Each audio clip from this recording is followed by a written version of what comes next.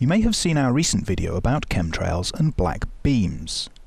Well, despite all the time I spent trying to point our favourite Chemtard in the direction of some useful information, as predicted, he carefully avoided it in favour of clinging to his delusional paranoia. Even though I made sure that I included links to articles on volumetric shadows and atmospheric scattering, the Chemtard, henceforth known as Dumb Fucker Fart Blast, demonstrated his willful ignorance with this choice comment. I've also seen the beam cut holes in the clouds, in front or behind it. Shadow don't cut holes in clouds equals it's not a shadow.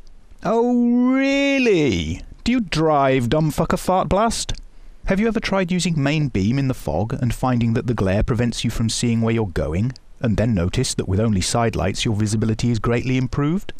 That glare is caused by the phenomenon known as scattering. It's the same process that causes the sky to be blue and a sunset to be red. It's also the reason that a shaded area of cloud can seem less opaque than when fully lit. Yes, I'm afraid that it really is true, even though you don't want to accept it, because to do so would mean losing grip on your preferred brand of steaming bullshit. Despite your wishful claim that I'm the one blindly buying into what I'm told, it's already been demonstrated to you on a number of occasions that I actually have a solid understanding of what I'm saying. It should be clear that I'm not the one blindly repeating bullshit without even bothering to investigate the irrational twaddle or put anything to the test.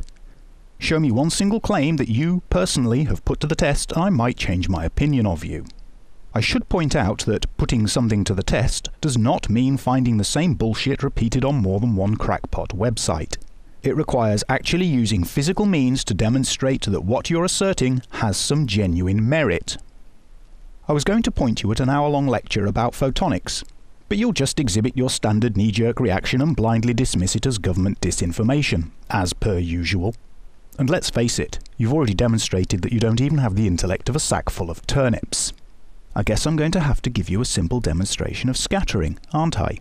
Of course, we already know that you'll completely ignore what you're being shown and continue making your ridiculous and idiotic claims, but don't worry, I'm not wasting my time because it gives us all another chance to laugh at you. In honour of the willful stupidity of dumb fucker fartblast and his moronic friend, the deliberately ignorant troll I refer to as Colin Helmcheese, here's another demonstration from the guy upon whom you've bestowed the accolade of the biggest prick on YouTube.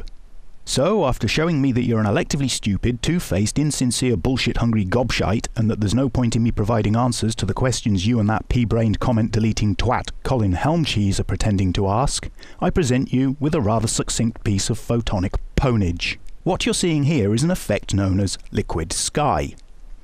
See the fingers as they poke up through the illuminated fog and cause volumetric shadows which allow us to see what's beneath the green haze?